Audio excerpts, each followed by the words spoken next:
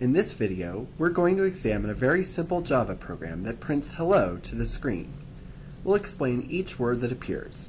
You'll end up learning several Java concepts on this short program. Public means that what follows will be visible to all other code. A class refers to a collection of variables, also known as attributes, and methods, procedures and functions. This class is called hello. Note that hello is capitalized. By convention, all names of classes in Java are capitalized. The file name for this file is hello.java. You should always have your file name match the name of your class. Curly braces are used in Java to mark the beginning and end of something. In this case, they show what is contained in the class. Again, we see the word public, indicating what follows will be visible outside this class. In English, static means unchanging, but it never means that in Java. In this case, static is applied to a method and means that this method can be called without first creating an object.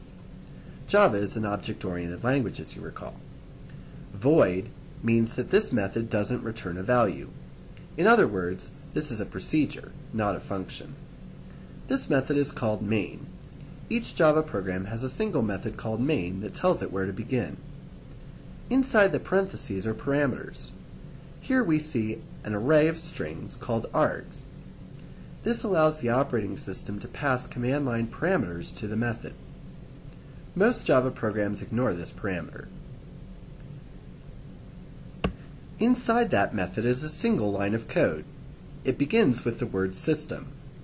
System is capitalized, which is a clue to us that it's the name of a class. Following this is .out. Out is an attribute, or variable, in the class system. Out is the name of the object in Java that corresponds to the output window. We then see .println, which means we are going to call the println method on the object out. Inside the parentheses, we see the text that we want to print. Now let's compile and run this program. As you can see, it prints the word hello.